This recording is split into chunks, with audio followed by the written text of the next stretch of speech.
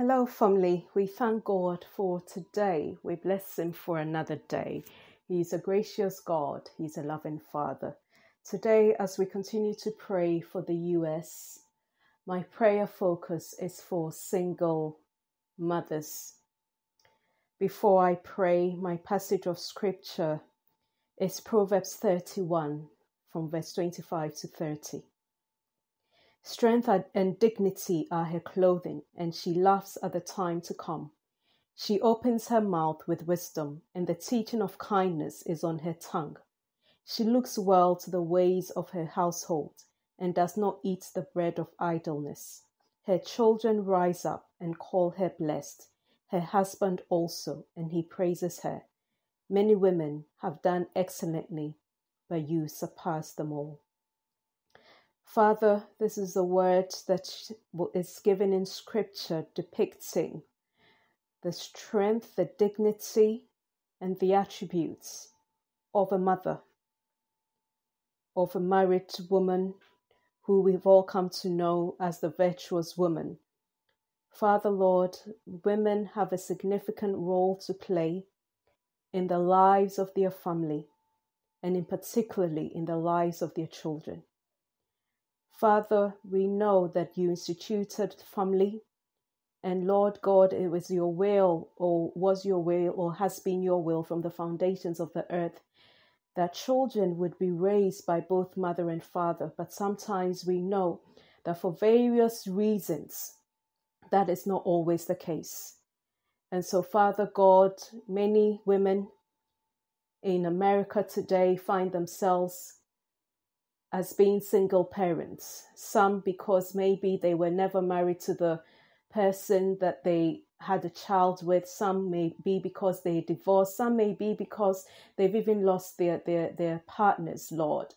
Whatever the circumstance is, which is why they find themselves as single parents. Lord God, the fact still remains, the truth still remains that these women are dear to your hearts. You've got a great plan for their lives and a great plan for the lives of the children that they have been entrusted with. But we know that being a single parent is not an easy task at all. Father God Almighty, particularly for those who may have young children, for those who may be struggling on a day-to-day basis to even provide for the basic needs of their children. Father God, today, therefore, as we lift up every single mother to you, we're praying that, Lord God, you will visit every single mother, particularly those who are finding themselves trapped with all manner of cares, worrying daily as to how they would cope mentally, emotionally, how they can be strong for their children, how they can put food on their children, and perhaps nurture and train their children in the way that is pleasing to you, Father God. I pray that, God, you will meet them at the point of their need in the name of Jesus. For those single mothers who are believers and have a family of believers surrounding them, I pray that may you raise up men and women of God who genuinely have the fear of God to support them, to mentor them, to be sort of like an encourager to these women, Father God. And that, Lord God Almighty, where those individuals have the opportunity to be a blessing in providing the needs of these single mothers and the needs of their children, may you cause people to step up, that they will not look, oh God Almighty, unconcerned. For I'm reminded of your scripture that says, if somebody comes begging or they have a need and the person isn't able to provide that need, but sends that person who is asking away and says to them that they would pray, that they haven't really done much. So I'm praying that, Father God, let this be the season where believers who have friendships with people that are single mothers will step up and will look for opportunities to be a blessing to them, Lord God, those single mothers and their families. I also pray that, God, you will protect single mothers from being exploited, Father God, in the name of Jesus, even, oh God Almighty, by society at large in the USA, Lord God, and particularly those single mothers who may be in relationships, but maybe the people that they're in relationships with are not the right ones for them, or maybe abusing them, or maybe even extending that abuse and violence to their children. I just pray that you will remove those men that are in the lives of these women in the name of Jesus, and bring the right people their way, oh God. Those, oh God, who may have children who have gone wayward, and Lord God, has become a burden that they carry every single day. I pray the Spirit of the living God, may you comfort these women. May you give them wisdom as to how to handle the situation that they face with, Lord. May you give them the ability to love their children unconditionally, particularly those children, oh God, that are causing them pain. And I just pray that by your supernatural power, protect these children from harm and danger. Protect these children from the attacks of the enemy intended to destroy them, oh God. So Father God, where every day they're praying that their children will come back home safely, because, oh God, of the deep cries of the hearts of these single mothers, may you, oh God, afford their children supernatural protection, and that God, the enemy, will not have a field day with these children of theirs, Lord. For every single mother that has by your grace been able to provide for their children, nurture their children, and their children are now adults, and maybe they're trusting that their children will have families of their own. Father, may you answer them from your holy sanctuary. May you bless their children, oh God, that they will live, these women themselves will live, oh God Almighty, to enjoy the fruits, oh God, of every labor, of every love they've invested in their grown-up children. May you cause them, oh God, to be grandmothers, oh God, who would be a blessing to their grandchildren. Sustain them, Father God, in their old age, oh God. And whatever their cries of their hearts is, I pray that, God, you will supply according to your riches in glory.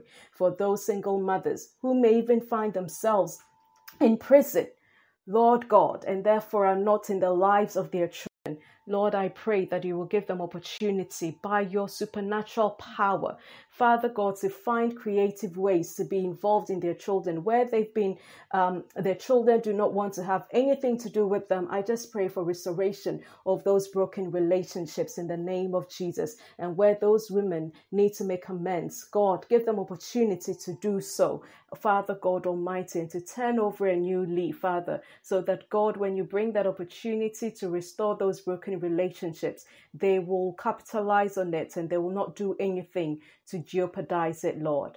I also pray for every single mother whose child, Father God Almighty, is sick and perhaps have been given a bad doctor's report. Lord, comfort them. Lord, give them hope. Lord, cause them to encounter people who may be able to share the message of the gospel, the message of hope to them, so that, God Almighty, in their moments of despair, they will know that they can run to you, Jesus, the rock of our salvation, you who is the one who binds up the brokenhearted. And may you also supernaturally visit their children and bring a divine turnaround in the name of Jesus in the lives of those children. Mothers who do not know how they put food on the table for their children today. Jesus, if you have to send an angel to them today and in days to come, please do so and give them hope. Give them hope, Lord, and give them joy and your peace that passes all understanding, in the glorious and mighty name of Jesus. Amen. We're now going to go over our memory verse in Philippians chapter 4, verse 8. Finally, brothers, whatever is true, whatever is honorable, whatever is just, whatever is pure, whatever is lovely, whatever is commendable, if there is any excellence, if there is anything worthy of praise, think about these things. We're personalizing it by saying, whatever is true, whatever is honorable, whatever is just, whatever is pure, whatever is lovely, whatever is commendable, things that are worthy of praise. Those are the things I think about. The Lord bless you. And I would encourage you, if you can, in your own quiet moments, if you could please lift up single mothers in America before the Lord and extend it even to single mothers all over the world, because we hear stories every now and then. And for some of us, we may hear stories more than others of how difficult it is for some of these single mothers. So let's continue to pray that the Lord God will visit these single mothers and just ease their burden. In Jesus' name, amen.